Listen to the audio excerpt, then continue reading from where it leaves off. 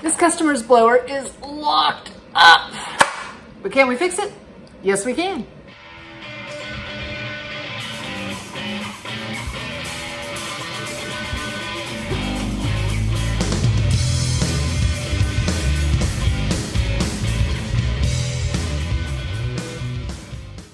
Hey y'all, thanks for tuning back into Chickanic. I hope everybody's having a great week. Yes, I have been gone for a little bit, but I have been super crazy busy and nothing really video worthy has crossed my bench lately. So I had a customer bring in their blower that he thought was locked up, and initially I thought was locked up too, but I'm gonna show you what is an extremely common problem with these blowers so you can fix it all by yourself to save you time, money, and frustration in the future. Now, I work on a lot of these blowers with hundreds of 2 cycles that come across my bench every single year. This is one of the top blowers that I see. And the number one reason that they come in and they feel like they're locked up most of the time is because I don't know what it is. If I got any Stihl guys out there, please chime in. I would love to know why this happens.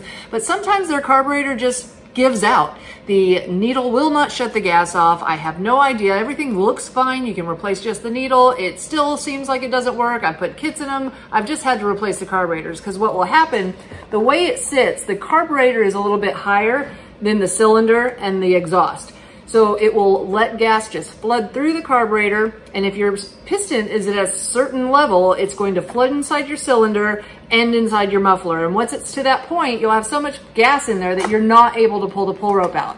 And to find out if that is your issue of why you feel like it's locked up, pull your plug out and go to pull it. Now watch out, because if it is the issue, it is going to shoot out like a geyser all over the place. If that is your problem though, I've already made a video on that. I will leave a link right up above. Now, the second reason that it could feel like it's locked up is because it actually is. You put the wrong fuel mixture in there, you didn't put enough oil, and you did burn your cylinder up, and it's not going to move anymore. So the next thing to do to see if that is your issue is take this rewind off, and we're going to see if we can move the flywheel and make sure that it's not the rewind. Because sometimes when you go to start it, you might have just the rewind wore out on you and it messed up from something, but you could also let the pull rope shoot back in there on accident, like you didn't follow it down whenever it was going back in, and it can get wrapped up in itself around that pulley and feel like it's locked up. So I am going to pull out my Owl Torx bit set. This is T7 through T40. I leave a link in the description box below because it's cheap and it's good, and I do recommend it.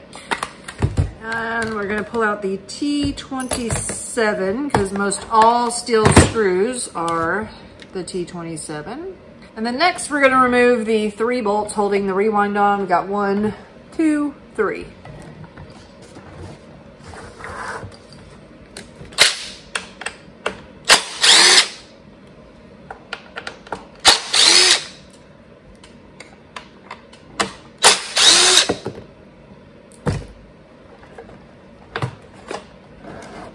We got the rewind off, but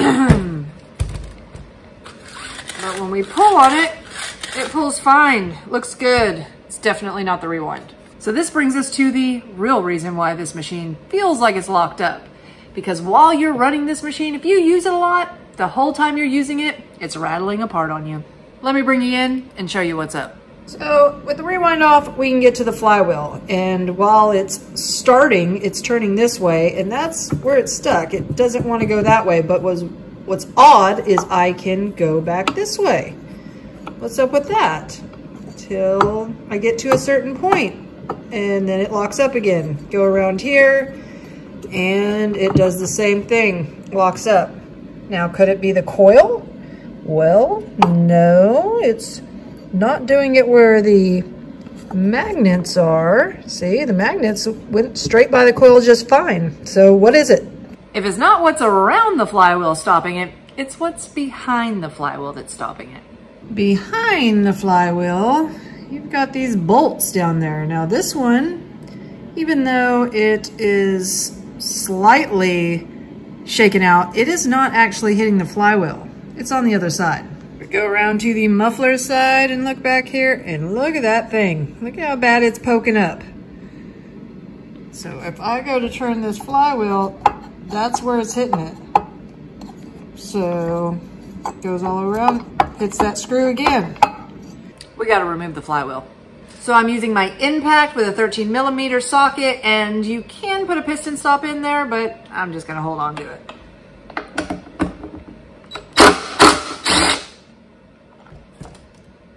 Now the problem is when you get to this point, the flywheel is still stuck on there with the flywheel key and the crankshaft. So we're gonna have to do a little pounding. Okay, so this is how it's gonna go down when you're one person. I get a large flathead. I'm gonna stick it underneath the flywheel. Now I wish I could just pry it up, but it's not gonna happen. It's gonna go in the armpit. I got my punch. I'm gonna go to the center of the crankshaft and I'm pushing down with my armpit as I'm pounding.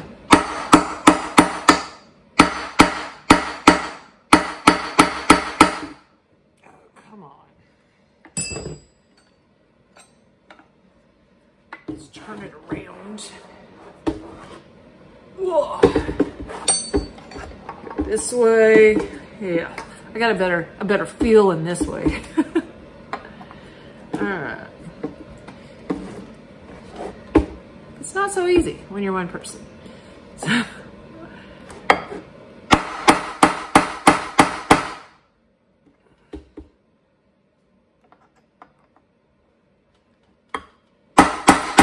There we go. Oh yeah.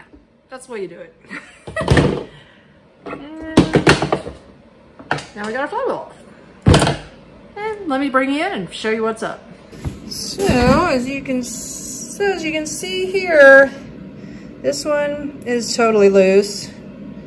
This one is loose. This one is loose too. So we're gonna take all these out. I'm gonna clean this area up, throw some thread lock on them, put them back in. Okay, so I've got my holes and my screws cleaned up. I'm going to use some thread lock on them because we don't want these to ever come out again, okay? So putting some hardcore thread lock on them. And this can happen actually on the other side too. So it's not just this side that I see the screws back out. It can happen behind your fan on the other side. So it's still something to check over there.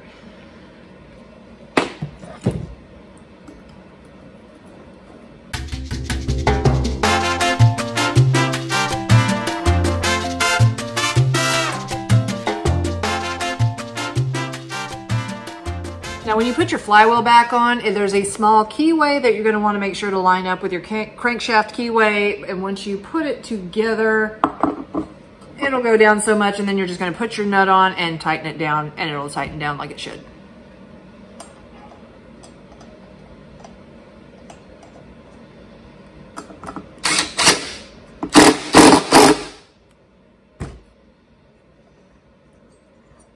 Oh yeah, that's spinning nice. I think we fixed it. So I've let it sit for a while to make sure that thread lock seals up really well, and now I'm going to start it up.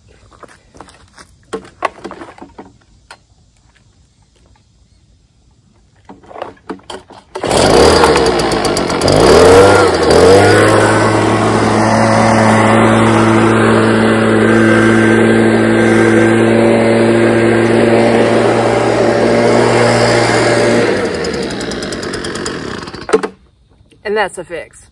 So guys, thanks again for tuning into Chickanic. Hopefully this video saves you time, money, and frustration in the future. If you haven't found me on Facebook, find me at facebook.com/Chickanic. Find me on Instagram at TheRealChickanic, or find me at Chickanic.com, where you get your own t-shirts, hoodies, and long sleeve shirts. Thanks guys, and have a great day.